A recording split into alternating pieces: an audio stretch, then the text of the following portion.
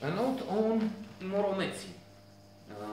There's no translation for that because this is just the name of a family, much like the Buddenbrooks. Even if I was hesitating to think of a similarity, but I don't. Well, there's some conflicts in both families, but as different as the sun and the moon. I'm thinking. This is a family that is, if not destitute and suffering from famine, really, it's still poor. It's more than 100 years. I'm thinking. No, that's about 100 years ago, and in a village in Romania. I think the experience, the story, the narrative, is based on Marin Preda, the author's own life to a certain extent. There's a family that is divided. We have Moromete, the father,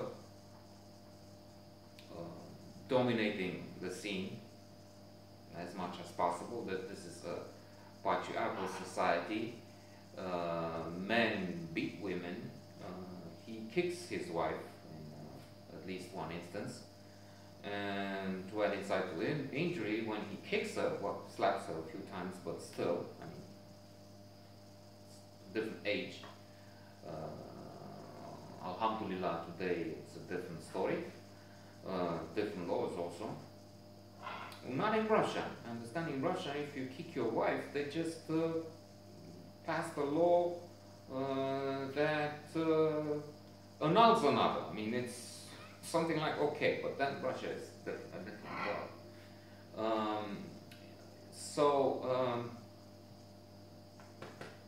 To add insult to injury, Moromete father slaps his wife just after one of his sons did so. But that's just the point. The core of the story is this conflict between these two sides. Not unlike Buddenbrook, actually, where there is also a rivalry and a dispute. So, on one hand, we have sons from a former marriage. It's Nila, it's Paraschiv, and I think Achim. And one of the things that stuck in my mind for some reason, ever since I read this book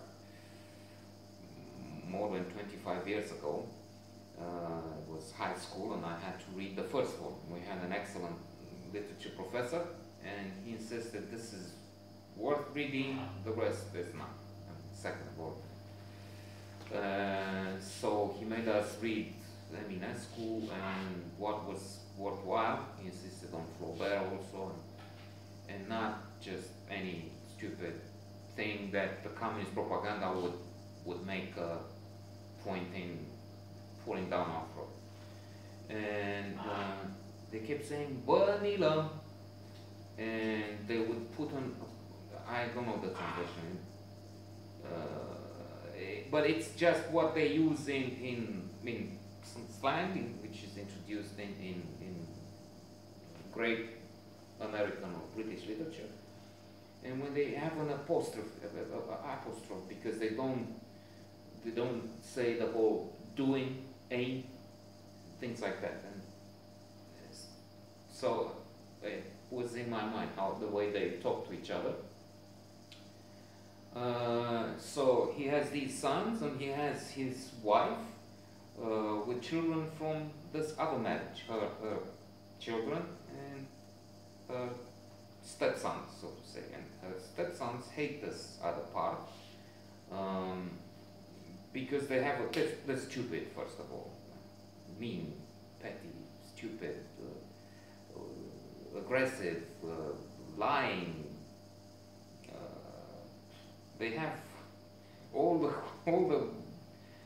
the defects, and I can't think of any positive thing about these guys. They play the role of the villains, okay. And they have this stupid idea that zest, the dowry, in the case which is keeping the dowry, basically some clean sheets, some dresses, very little, because these are people who work very hard and they can't pay their dues, the taxes. There's this jupuitu who comes for taxes on a regular basis, and he's not paid because they don't have. It's true, Moromete is a clever guy, and he's trying to use whatever he can, whatever way he can to make ends meet finally, and keep his son, his younger son, who's clever. He's winning the first prize in school, keep him in school. And so these think this box is like Alibaba treasure. Well, not quite like that, but they have all these riches that are in there, and they just need access, and they're frustrated because they don't get their due, and so there's strong animosity. I need a new note for this because it's not going to be ended now.